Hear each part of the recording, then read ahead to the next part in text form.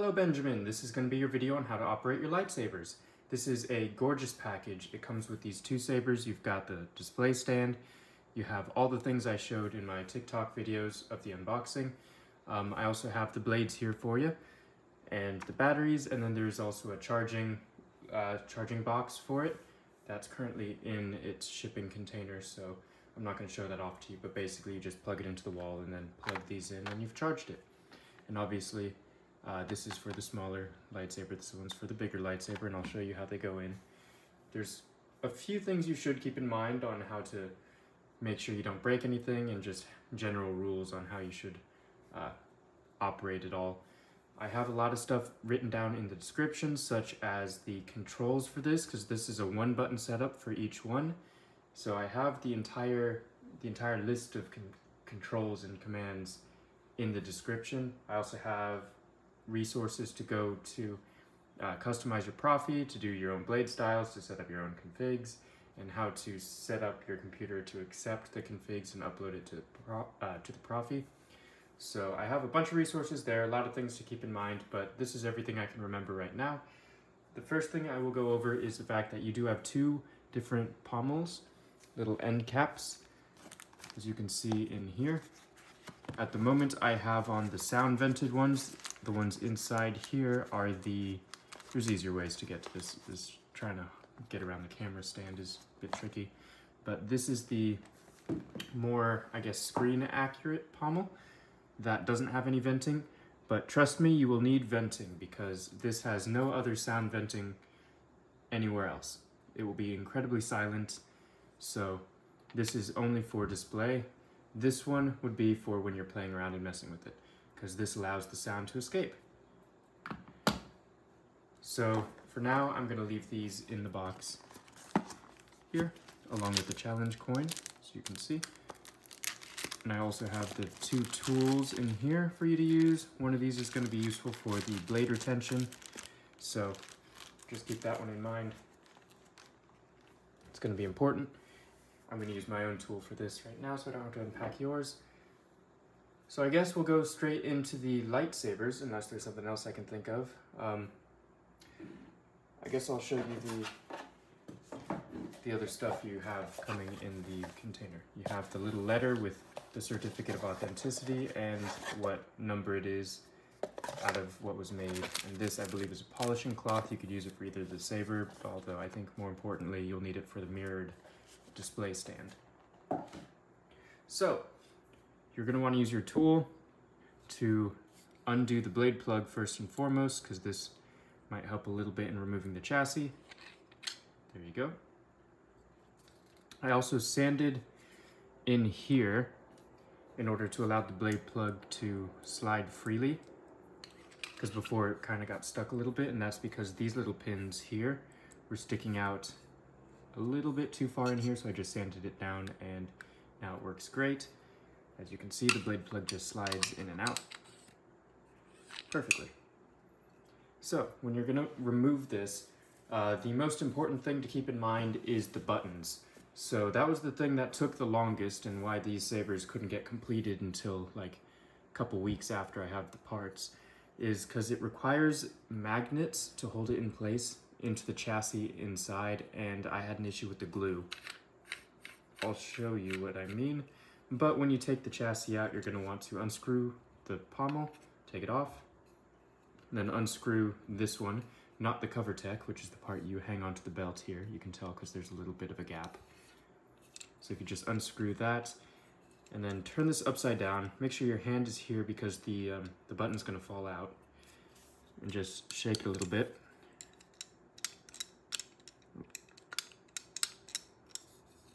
Or if that doesn't work, you can always just do an easier method and just stick your finger in here. Don't press on the pins, press on the stuff outside the pins.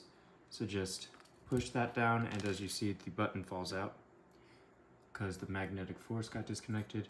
And then just push it out. There you go. It's a lot easier than this. You can literally just hold it and then shake it a little bit, and I can't do it with enough force while in this position, but here you go. This is your chassis. I'm gonna put this back real quick. You're gonna notice that things tend to rattle a little bit when the chassis isn't in place. That's because the chassis allows everything in the lightsaber construction to be held in, and I'm not sure exactly why he chose to go that way, but that's just how this whole thing's designed. So this is the chassis, really tiny speaker. You've got the kill switch over here, and then you have the button. So the button here, as you can see, has the magnet. It's a tiny little neodymium circle, and I was having an issue because I was trying to use E6000 and I didn't have any other kind of glue, so I would try and put it on, but then it would cover a bit too much, so it would be hard to press and you wouldn't get this tactile sound. See? So I ended up buying some Loctite. I forgot exactly what kind, but I used very, very, very tiny little amount. Put it right on, and then it dried super fast, and look at that. It has a beautiful tactile feel, and it would be pretty hard to pull it off. I don't recommend trying to pull it off. You don't need to, and that would kind of mess things up. But essentially, this is how it works. You're going to want to take your battery here. Negative is a spring, positive is towards the board. Something to keep in mind is do not ever plug in the Proffie board to the computer while you have the power on or the battery in. I've heard you can fry the board, and obviously you want to avoid that. I would buy a 90-degree MicroUSB, that way you never have to slide this out, but how you do that is you just slide it a little bit and then it goes along these tracks, and if you slide it more you can then pull it upwards. But definitely get yourself a 90-degree MicroUSB so you never have to do that except for maybe accessing the SD card. But if you take the board out, be careful. Don't pull too hard and don't strain the wires. So just put that in and then you turn it on. Sometimes it might take two, not exactly sure why, but sometimes it messes up a little bit with that. So you just, if it doesn't turn on immediately, just do it once and then do it again and it'll be perfectly fine. So we've got tap once to turn it on. You've got the blast deflect. If you just tap it, you hold it for a few seconds, it'll turn off. And then you have two gesture controls that you can customize yourself in the config file pretty easily if you ever need to, but you can gesture control on, which is swing on, and then you can turn it off by twisting it. So you just slide it into the lightsaber itself. Make sure that these two little indentations go right in between these two knobs because there's screws on either side. And then you're going to want to line up the button with the hole there and you'll see the magnet. And then I like to tighten it a little bit and then put this in place. And then tighten it all the way. And if you feel any resistance from screwing this in, because it's running up against it, just unscrew this, loosen it a little bit, and allow it to push the chassis all the way up. And then all you have to do is put the button right on there, and it'll stick in, it won't come out. That was the swing on right there. Sometimes that's hard for me to trigger, hold on, especially with such a tiny lightsaber. Oh, I guess it just won't work like that, so let's try that again. It was a bit confusing. So you can swing on and then, why is the twist off not working? There we go. Okay, for some reason it just wasn't working properly, so swing on and then twist off. You'll get the hang of it. Clearly I don't have the hang of it. So I have the independently wired NeoPixel connectors in there. You can see it going in circles. That's how I programmed it. You can program it to do whatever you like, but this is the one I like the most. Here we go, just going in circles, and it'll change colors depending on the blade. So when you have a red blade, this will be red, etc., etc. Right, let's just do that. And then of course you have the chassis detection, or the blade detection in this case. So just slide it in, you'll hear the connect sound, and then it'll be switched to a switched to a working font. You're going to want to tighten this down so it doesn't disconnect on you. There you go. And then you just tap it once, turn it on, smooth swing, gas the blocks. If you want to have a clash, you just hold it down and then smack it. If you want to stab, you just hold it and then stab.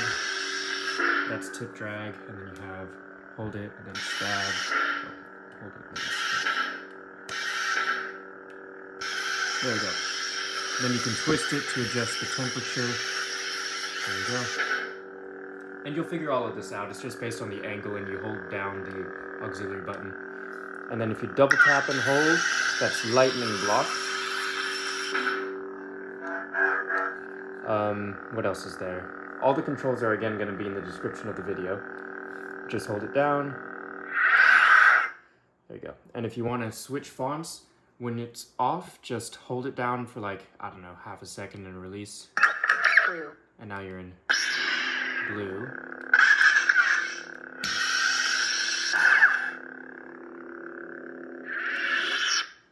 And then if you want to go backwards on a font, you just hold down for like 3 seconds and release.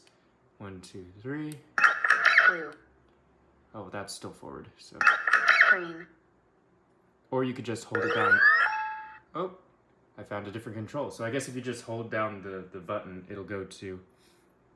Oh shoot, no, this is... so that's my bad. This is a blade style that I have set up before green. So this is the last blade style. This is the battery blade style. And battery font, there's nothing to the font except just that sound for when you get to it. But this will indicate where the power level is. The higher up it is, the more charge you have, and then obviously the lower it gets, the less charge you have. So let's go backwards a little bit more. You could just hold it down and not release it until you hear the sound. So just do that. Smooth gray. There you go. Do it one more time and I'll get to the thing I always show off. Rainbow blade. And then I'll go forward. Smooth green. Green. There you go. To show off color change. So you just point it down and then hold the auxiliary button. Sorry about that. I didn't notice that I ran out of space on my phone, so I deleted some videos and now I'm good to go. But I think where I left off on the video was color change, so you didn't get to see that. So you just point it down, hold the button and twist, and then you're in color change mode. So then you can choose whatever color you want. And then when you want to select it, just hold down the button again till it beeps, and then you've got the new color. So I'll just return it back to green for you. Point it down, twist, and then let's head to green. I think that's green. It'll look better in person than it does at the moment on camera. Sorry, I pressed the button. So I think what I'll do now is just go over this one. I already unscrewed the pommel because that's the next one I was going to do. Again, the easiest way is to press down on the very edge of the chassis and push it out. And again, keep in mind, it will detach the button, so try and keep it away from anywhere you could lose it. So then you should just be able to slide it out like that. Easy peasy. This is the chassis. Again, don't plug in the board to the computer with the battery in. You'll fry it. What else is there? This has this massive channel here, so that'll be, again, for putting it in the lightsaber. You just line up the button with the buttonhole and then make sure that the channels are... Okay, I am so sorry. I don't know why this thing keeps cutting out. I had to restart my phone, so hopefully that fixes things. But I think where I was you slide this in, make sure the channels are in place. If the power doesn't turn on immediately, turn it off, turn it on, and you're fine. Make sure that lines up. Screw in the pommel all the way. There you go. Make sure that's tight. And now you are... I think this is at about 60% volume, so you can raise it to somewhere near 75. Anything higher would be unsafe for the speaker. but you can try it if you want for a little bit. So we'll put in the blade. That's blade detection, and then you just tighten the retention screw. If I can do it right, there we go. And then you have the blade. And all the controls are exactly the same on both lightsabers. It's just programmed slightly differently for the different blade lengths. So I'll have the config files for each lightsaber in the respective SD cards, and then if you ever need to edit it, I do have all of the resources in the description of the video. And one more time, in order to turn off the lightsaber, just unscrew the pommel, and then unscrew this knob that's not the cover tech. The easiest way is to reach into the emitter and just push on the edge of the chassis, and make sure you keep in mind where the button's going to be falling. There we go. Pull it right on out, turn it off, and take the battery out. So that's pretty much everything you need to keep in mind for your lightsabers. I will go over one final thing. So I'll do a quick cut and then I'll show off some Bluetooth. Okay, I'm back. So this is the ForceSync app. This is the one that works with Proffie. Basic controls are on and off, clash, lockup, tip drag, force effects if there's a force effect on the font.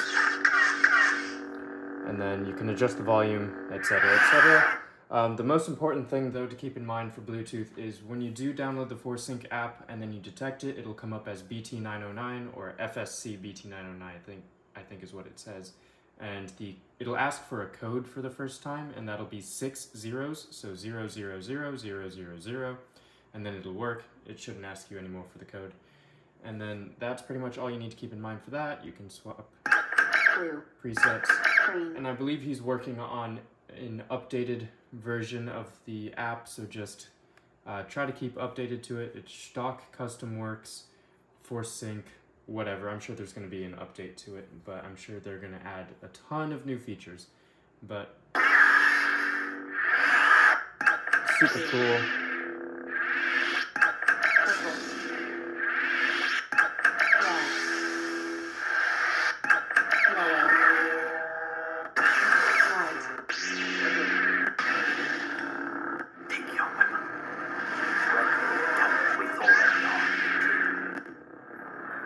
I'm just going to go through all of these.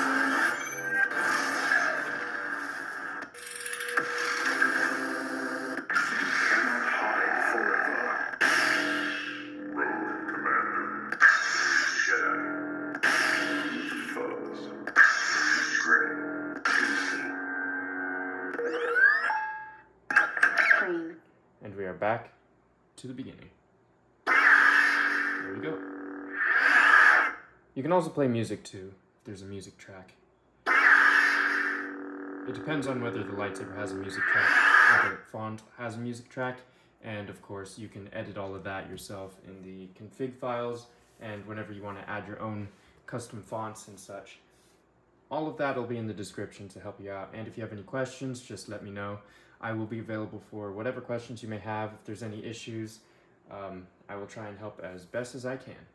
I hope you like it. You get a whole ton of cool stuff here. It did take a little bit longer than I was expecting, so I'm sorry about that, but I did manage to make it work just how I want it with the buttons and everything. So I hope it all works out for you and you get as much of enjoyment out of it as I have so far. You'll probably have even more enjoyment out of it because you'll get to play around with these all the time. So I think that's probably it. If I forget anything, I'm going to put it in the description of the video or send you a message through Instagram. So hope you like it, enjoy, and may the Force be with you.